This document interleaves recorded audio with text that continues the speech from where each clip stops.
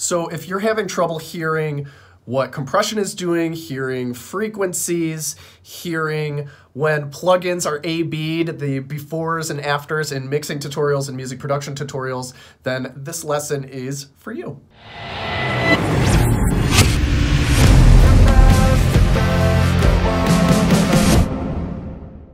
So why can't I hear X? Why can't I hear compression frequencies when plugins are turned on and off during mixing tutorials? Here's what it could possibly be. It could be that the mixing tutorial just isn't that great. It could be that your environment isn't dialed in, right? You don't have acoustic treatment in your room. You're listening on open speakers, and there are frequency buildups and resonances that are happening and preventing you from hearing accurately. It could be that you legit have broken ears. Like you could, if you're actually worried about hearing damage, stop looking for internet answers and go and get checked out. Go and see your doctor to really kind of nail that down, right? So those are things that it could possibly be. Here's what is most likely. It's that you just don't have the experience with critical listening, right? Your ears are unseasoned. So what is critical listening? Critical listening, and I've got this little lightning bolt. That's the skill, critical listening. Critical listening, the ability to accurately hear and identify the characteristics of a sound, right? So frequencies, dynamics, panning, perception of space and depth, etc. Who suffers from poor critical listening skills? Noobs, people who are unexperienced or just kind of entering this game and just getting started with music production. Veteran musicians, right? Critical listening is different than having musical experience or performing experience. So I have students that come into the program who are, 20, 30-year veteran musicians who have been performing live or playing music, or they have music degrees and things like that. And they have music skills and music experience, but they don't have critical listening experience. So these are two different things. And hobbyists and side hustlers, people who are actually veterans at doing music production and mixing and mastering and audio manipulation and editing and all of that. Even people who have been doing this as a hobby for years and years, people who have been doing this and getting paid for it for years and years, still suffer from poor critical listening skills, right? They're getting by, they know enough to get by, but these skills may not be sharpened or honed as best they could be. They still might be having trouble hearing some of the nuances of audio. And basically, no one is safe. So how can you improve your critical listening skills? Right? And I've got a chart here. And on this side of the chart, we've got the slowest way that most people do. And on this side of the chart, or the line, the scale, I guess this is a scale. On this side of the scale, we've got the fastest way to improve your critical listening skills that hardly anybody does, right? Just the very few, right? We got the 1% over here. So let's take a look at this chart. Let's kind of fill it out and see how you can improve. 1, over-the-shoulder learning, right? YouTube videos, books. Well, not really books. I just have a book icon here to indicate that this is learning, right? So watching other tutorials, watching other mixers, watching other producers, and listening to what they're doing inside of their tutorials, all right? We've got practice, right? Just repeating the process, practical application, doing the music production process or the mixing process or the mastering process over and over and over and over and over again until you've really built up those critical listening skills. This is a great way to do it. I'm a big proponent of finishing projects and just going through the process over and over. That's a big part of what I teach. And third is specific training, right? This is intentional training for building up your critical listening skills. And I've got a dumbbell here because it's like training in the gym, right? Like targeting specific muscle groups and things like that. In this case, you're targeting your ears and you're training them to become better so that ultimately you can be better at your sport, or better in this case, your sport would be music production, right? Your overall skill. Right? So you're narrowing in on individual skills, critical listening skills, so that you can be better at what you do holistically. And you can see here that these things, where they're placed on the timeline, is kind of interesting, right? This is the slowest way. This is what most people do here on this side of the scale. Just watch YouTube videos and take courses and things like that. In the middle, we've got practical application. Less people do that, but this is a quicker way to increase your listening, or I should say improve your listening skills. And then finally, all the way to this side, this is what almost nobody does, but this is also the very fastest way to improve your critical listening skills, right? And for most people, this is the missing piece. Again, you could be doing these things for years and years and years and years, and you can get there. Like, you can get to the point where you'll be able to hear a frequency or a range of frequencies and just be able to tell dead on, okay, that's around this area. Fine, just from doing these things. But you can get there much, much faster if you do some intentional, specific training, right? This is the missing piece. So how do you train your ears? Let's talk about it. A little bit every day.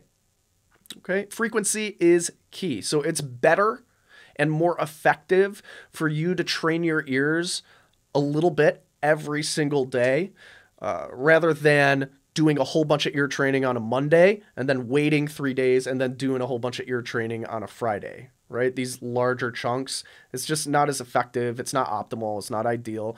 So frequency really is key here. A little bit even if it's just 5 minutes, Monday, Tuesday, Wednesday, Thursday, Friday, every single day, that's going to establish and build a stronger kind of like neural pathways, and it's going to sharpen that skill much quicker.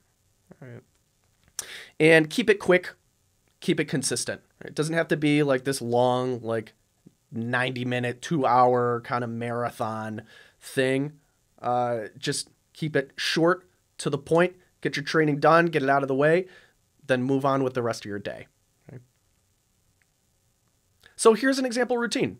Daily ear training routine example. Here we go. Start with drills and then move into analysis. Don't worry, we're going to break both of these things down. Total time, 10 to 30 minutes. You don't need to be spending, again, you don't need to be spending 90 minutes on this stuff. Very, very little bit. Short, quick, consistent, every single day.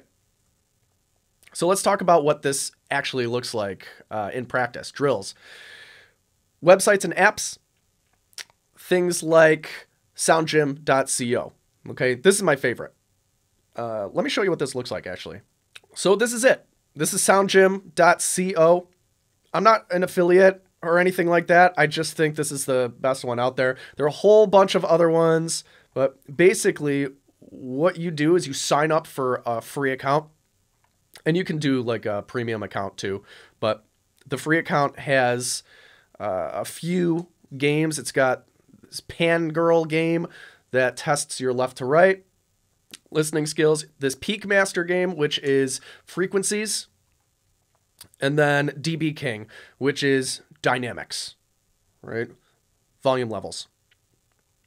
So even if you just stick to the free version of soundgym.co and these 3 training games, do these every single day, dude, you're going to be 90% above where the rest of the people in this game are, right?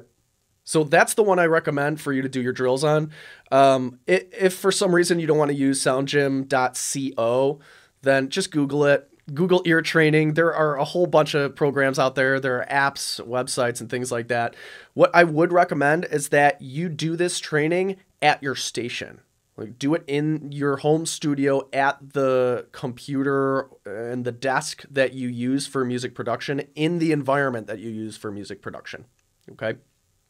And the reason for that is different environments, different rooms respond differently when sound when sound comes out of speakers. All right. That's the very simple answer. So we want to make sure that the place you're training your ears is the place that you're going to be doing the critical listening, is the place that you're doing the work, if that makes sense. And part 2 of your daily training, analysis. So first, remove all distractions. Make sure you're in a quiet place. You're alone, right? Your phone's turned off. Pick a reference. So pick a track by an artist who is similar to you, or an artist who you just really love and really enjoy, who you might use as a reference for your productions, and take notes on what you hear. Just listen to how the mix actually sounds and how all the instruments are playing together, so on and so forth. And I've actually got a worksheet that you can use for this, right?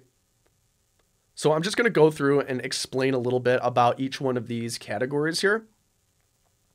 So what you would do is you would pick a song, just write in the song and the artist right in here, and then think about the balance of the track, right? And when I say balance, I mean volume balance and panning balance too, right? So what instruments are really up front in the mix? What instruments are behind in the mix, or set further back in the mix, right? Where are things panned in the arrangement? What's panned to the left? What's panned to the right? How well balanced is the mix? Right? Think about things like that and just write down your thoughts inside of that box.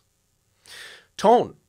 Think about tone. What's bright in the mix? What's darker in the mix? Is the mix bright overall, or is it a darker mix overall? Are the vocals nice and crisp and up front? Are the synthesizers really bright, or are they darker? Are they kind of pushed back in the mix, or is it a pad that kind of lays down as a bed across the entire stereo spectrum? Or is it a keyboard that's a little bit brighter and rhythmic, that's meant to bounce back and forth between left and right speakers, right? Keep in mind all of these kind of really brighter and darker, but this is frequency based. Right? So think about brightness, think about darkness. I think those are the two kind of, if we want to really boil it down and simplify things.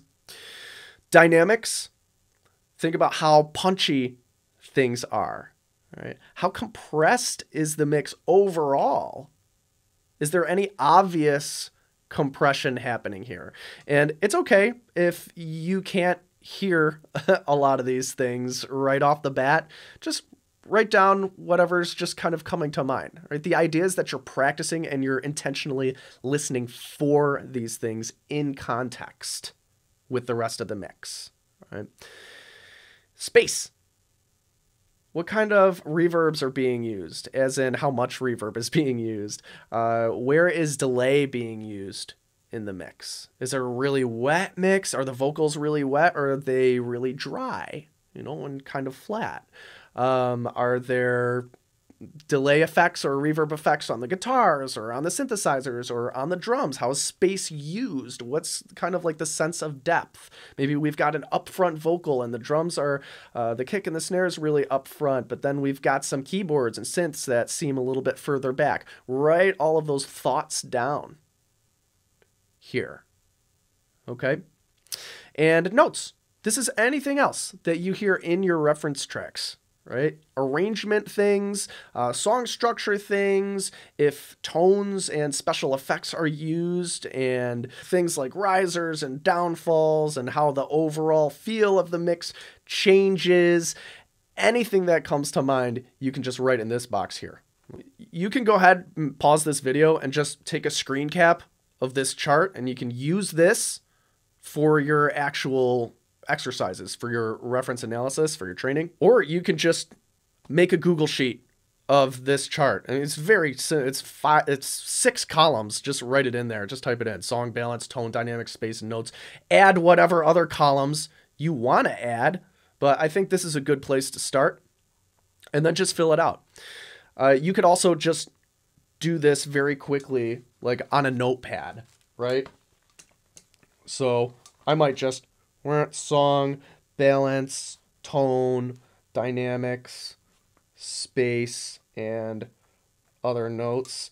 Just write it across the top of the pad, or this way, it doesn't matter, right? And then just take notes, like physically write things down. I always find things kind of like absorb into my brain a little bit better when I physically write things down on a notepad. So you could do that as well. So here's your prescription. Just kind of like a recap here. 10 to 30 minutes of ear training per day, drills, plus at least one reference analysis, right? So maybe this looks like you logging into soundgym.co and doing all 3 games. And after that, you fire up Spotify or whatever streaming service and listen to a song and do your reference analysis. And that's it, right? Should take you no longer than 10 to 30 minutes.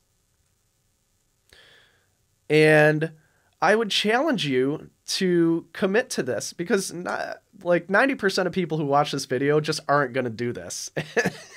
Like, let's be honest, right? But for those of you who do, if you commit to this and make a habit of this for the next 90 days, and you will be astounded at what you're going to be able to hear, right? You're going to hear completely differently. You're going to watch your critical listening skills explode.